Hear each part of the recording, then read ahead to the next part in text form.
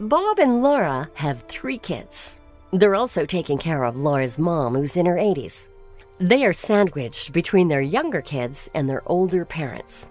If an emergency took place without proper planning, where would the children end up and what would happen to Grandma? A proper estate plan can help Bob and Laura address incapacity by leaving a life plan to allow someone to take care of things in their absence.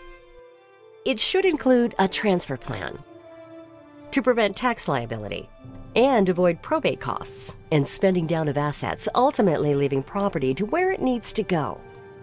It should also include a family plan, leaving everyone on the same page, avoiding family conflicts, and leaving values, not just assets, and most importantly, leaving someone as the guardian for the kids and Grandma in their absence.